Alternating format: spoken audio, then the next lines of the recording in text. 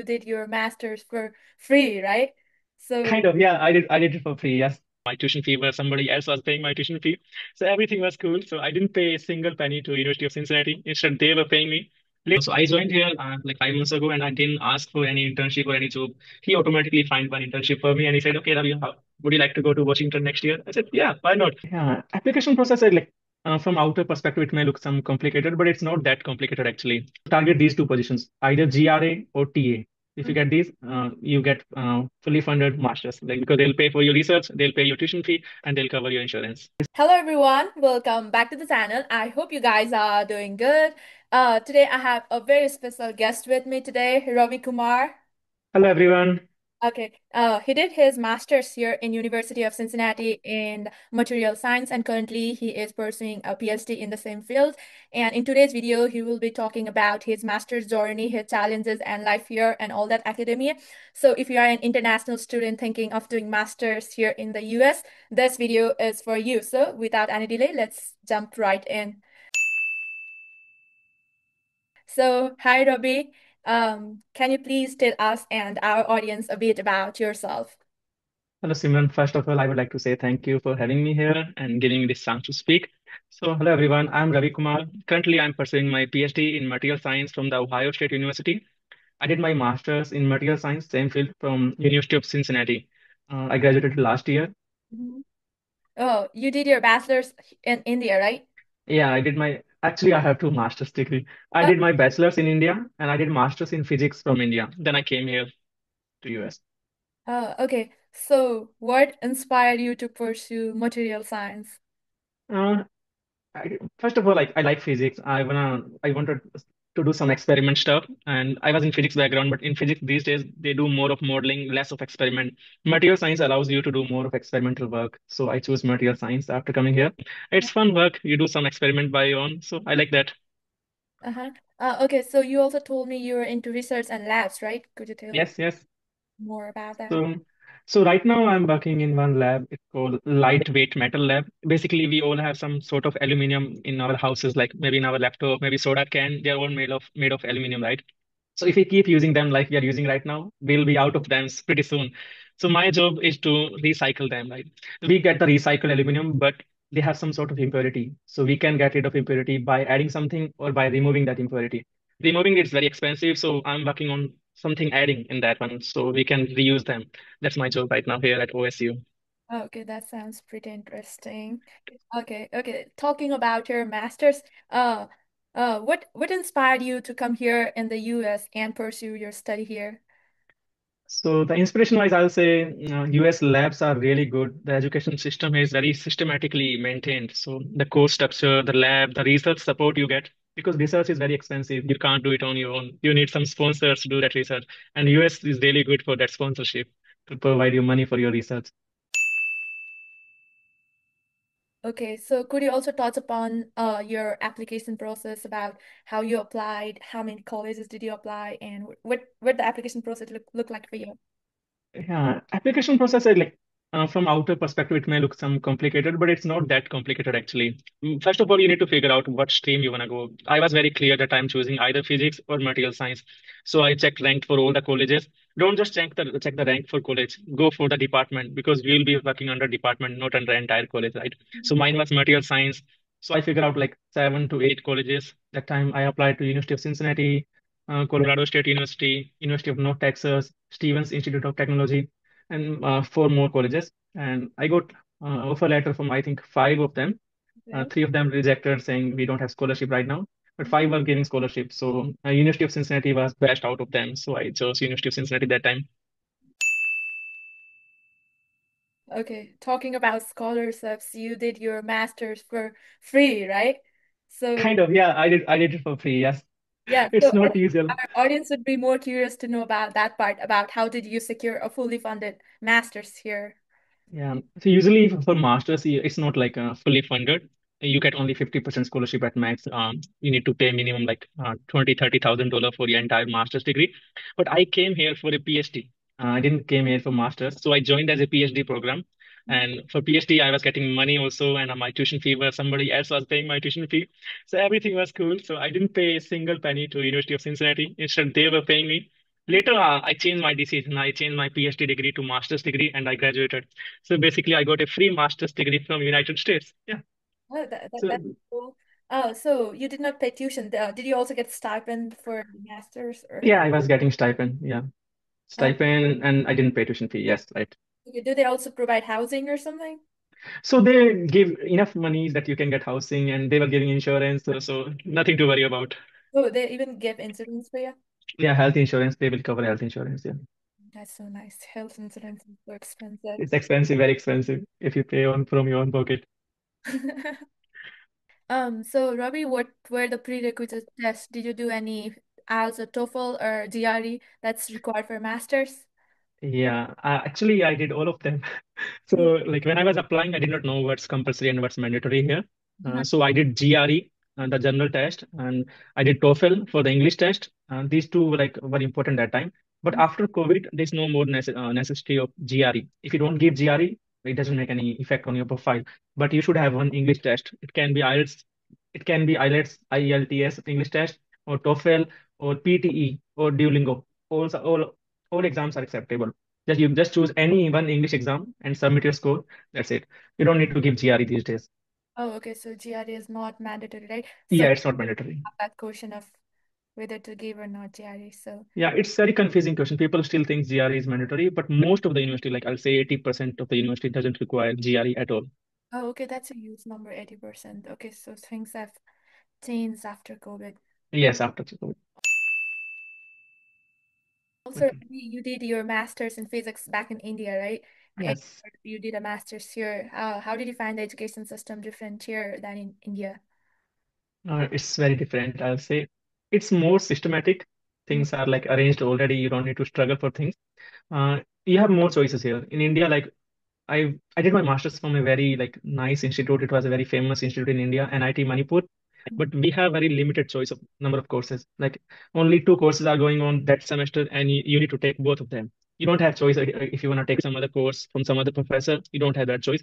But here, like you at one time, you have like 10 courses going on, and you can choose. Okay, I want to do these three courses or these two courses. So you have more choice, and you can choose your professor also. Okay, I want to do study under this professor. So you have more flexibility here. But in India, you don't get that flexibility. Um, how are the research that you do here in the lab that you were talking about? How is it different from India? That's also very different because I told you research is all about funding. So if you don't have good funding, so here they have generous amount of funding. So we don't need to think about, okay, this equipment is expensive, should we buy or not? If that's important for your research, everybody will give the approval. You just buy that equipment, you do the research. When I was back in India, so if I need to do some experiment, I'll just make samples, but I'll send my sample to some other institute or some other company. They will do the like experiment on that and they will send that to me, the results. But here, everything you need to do it on your own. You make your sample, you have your equipment in your lab, you go there, do the experiment, bring the result, read the result and publish them. But in India, you have multiple people working for you. But here, you have to do everything on your own because it's your research. So you are meant to do work for your research, nobody else. That's Mhm. a big difference. Yeah, it's a lot of independence you come here. Yes. Right? Um, okay, did you also do any part-time jobs here in college or were you all into research? Yeah. I don't do any part-time job because I told you I'm a research assistant, so I get money for that. So I'm not supposed to work other than my research lab. Mhm. Some people work part-time if they don't get research assistantship or teaching assistantship. But I'll say if you are looking for any part-time, find teaching position because they'll be very helpful for your career. You get to teach and you get money also at the same time. So don't just go for outside part-time. Just go for research or teaching options. Mhm. Yeah, that's helpful. That will help you to go do well in your grad school or later find jobs in your field, right? Yes, absolutely right. Okay, next up, we would like to talk about the challenges. What challenges did you feel landing here in the US? So US is like very comfortable to be honest. Like it's not like we don't get food, we don't get good houses. Everything is online, so you can pretty much find everything. Challenges, there can be some challenges like cultural change. Like I come from a very small hometown. It's Hanumangarh, Rajasthan actually. So we don't have that many big colleges or that many big universities. So everything was new for me, like technology wise, and So that was kind of a bit challenge, but I adapted everything very quickly. At least I think that. I'm not sure if I did a great job in that, but I didn't find any like major challenges other than cultural change and language. Yeah, I come from small hometown, so we are not habitual to speak of English. We speak Hindi only or Punjabi, but we Mhm. don't speak English there. So that was a challenge for me. Mhm. But I don't think that's a challenge for everybody else. Everybody is pretty much familiar with English and they speak good English. Yeah. I think many international students would have these questions about doing a free master's, either getting research assistantships or graduate Yeah. or working under the professor. Or do you like to Yeah. talk? Yeah, I think like I did PhD. I was there for PhD, so my fees and everything was waived off. But if you go even for master's degree directly, you should apply to those universities who are giving research assistantship to master student. Not every university does that, but good university does that. So that's why you need to find better university with better ranking because if they have better ranking, they have more support from the government. So you know, search for GRA position, graduate research assistant, or may you if you may get teaching assistant, that also good. So target these two positions, either GRA or TA. If you Mhm. get these, you get fully funded masters, like because they'll pay for your research, they'll pay your tuition fee, and they'll cover your insurance. Yeah, Keep these 2 points in mind.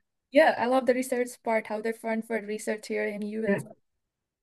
yeah, it's pretty comfortable. Like even sometimes you just need to find a good advisor because your advisor will find your funding. You don't need to find. You don't directly contact to anybody that give me money. Your advisor will contact because he has the contacts, not you. So you need to find a good advisor with money.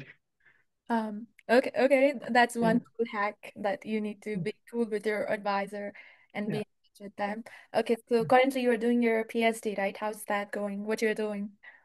So I joined this semester only, like it's been only 5 months here at OSU, but it's going really good because my new advisor, he has a strong industry and academic background. So he works with both industry and academic.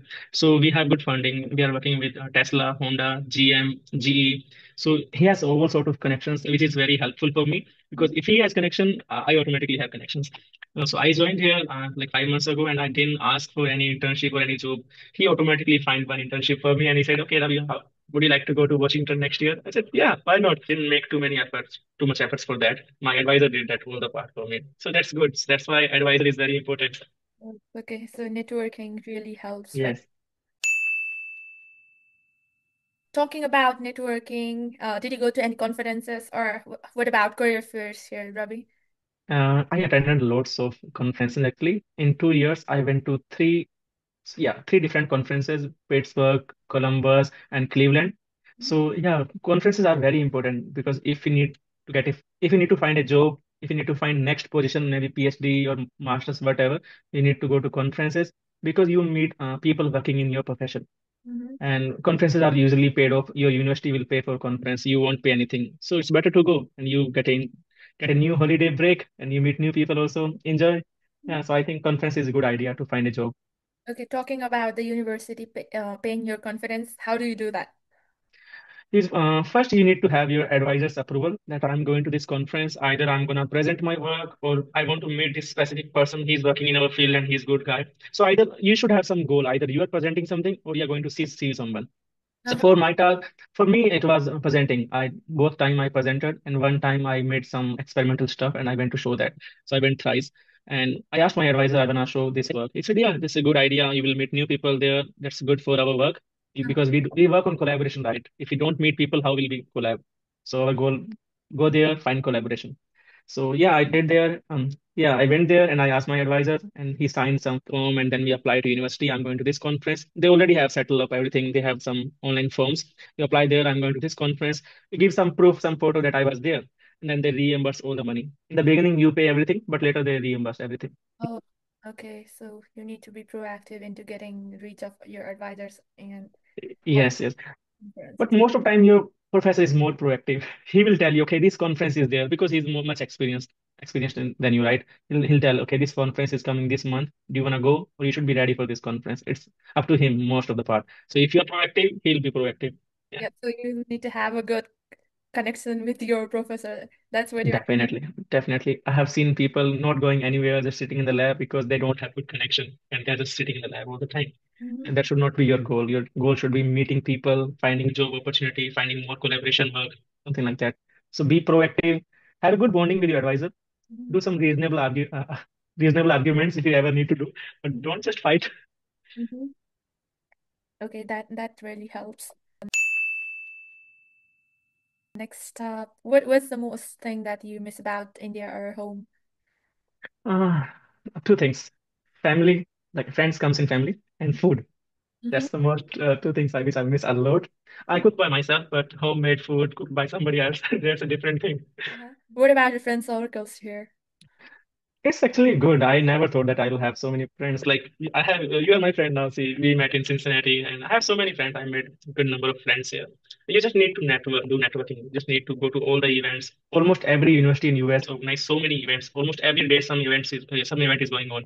So go to those events, and you meet new people. You do networking. That's how we make friends. And that's right. Okay, I think we're coming to the end part. Okay, what advice do you have for upcoming international students who are planning to do their master's or a PhD here in US? Um, I'll say find better colleges. Don't go for like just colleges who give more admission chances. No, go for apply to college which have better rank or maybe better research support. Because if you're doing masters or PhD, ultimately you will do some research, and you need good money to do research. So find better colleges with better colleges who have sorry. So find better colleges, and your advisor should be good. He should have good connection. And Mm-hmm. so nice advisor, nice college. That's two things. Okay. And if you get that, then ask for GRA or TA position because that will give you money. Okay. So did you try considering reaching out to any of the professors before you went to OSU? Yes, actually, before applying to OSU, I reached to my professor directly, my current advisor. I emailed him directly, hey, this is Ravi Kumar, and I'm student of Dr. Eric at the University of Cincinnati. I really like your work. Is there any chance I could collaborate with you? I can like help in your research, be a part of your team. And he knew my advisor already. Mm-hmm. So here comes. So I did not apply to the university directly. I just emailed him, and he saw my profile and he saw my past advisor's name, and he knew him. He had a good impression, and he came, quickly said, "Hey, I know Eric, and I trust his words. Okay, why not having an interview, 10 minutes interview?" So it was a short call. He didn't ask anything formal. He just asked, "Hey, what do you want to do? What's your future plan?" Something like that. He just wanted to know my intention, and it was pretty straightforward. And he said, "Okay, come, let's do it as soon as possible." And I came in January. So yeah, just approach people, do networking. That's really important in US. Without networking, you're nothing. Mm-hmm. Yeah. Okay, that was also helpful advice. Yeah, you need to be proactive and networking Yes. really helps. So thank you, Ravi, for your amazing time and all your advice today. Thank you for coming here and doing this collaboration with me. And I hope you guys too found this video useful. And you can comment down what you like to see next, and we can have a next collab. Till then, goodbye. You guys have an amazing summer break. Goodbye. Thank you, Ravi. Thank you, Simran. Thank you, everyone, for watching this video. Yep, bye.